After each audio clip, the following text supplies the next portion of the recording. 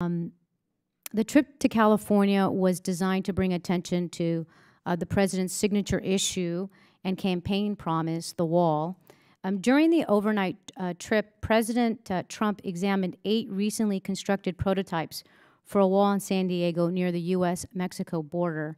The prototypes alone cost taxpayers between $2.4 million and $4 million, in addition to the $18 billion the administration is asking us to spend. During the trip, the president said that the wall would stop, and I quote, 99% of illegal entries across the border from Mexico, and characterized those who would try to cross the border as, quote, professional mountain climbers, unquote, in his ability to scale barriers. Mr. Vitello, would a wall prevent 99% of illegal entries at the border? Where we have the investment in a complete fashion, technology, infrastructure, mobility to the border, we will be much more effective. But there's no metrics to know it's 99%, is that correct? We have a metric that we call the interdiction effectiveness rate, and what that does is it gives us a box score, if you will, about how many people enter and how many are caught, and where you have this infrastructure in complete fashion.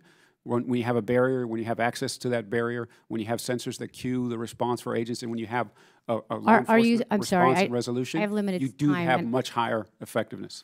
So no, nobody on this panel, is anybody else on this panel can attest to 99% will actually be, of the illegal entries are going to be prevented? I didn't hear the quote directly, but there was a briefing that he was given by the Chief Patrol Agent in San Diego, Rodney Scott, which talked about the 99% decrease in activity in San Diego based on this investment in personnel, technology, infrastructure. That was part of the brief. I had not heard what the directly. Thank you. Ms. Grady, do you believe that it's going to stop the 99%, and do you know where the source of that information would be? No, I do not know the source of the information. I believe it's probably, as Chief Vitello indicated, that the impact that we saw when we made the investments in San Diego associated with what they saw in the positive impact of the combination of investments of resources and technology, infrastructure, and people. Okay, so we're still not getting to 99%. Ms. Gambler, do you have any insight on this? From the GAO perspective, we aren't familiar with the source of that data. I would just add, as I had mentioned in my oral remarks, we do have ongoing work looking at DHS's plans for the wall system, and we'll be reporting the results of that work later this year. Thank you.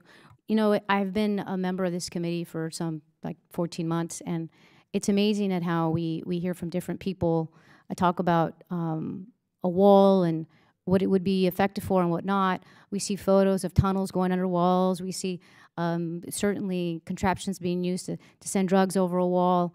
And, you know, this is something where we're just dumping $18 billion without metrics. Does not seem like a good use of taxpayer dollars, and making decisions without having the data. It's been a frightening pattern by this president, who continuously makes false statements about border security and immigration to the American public to promote this central campaign promise on the wall.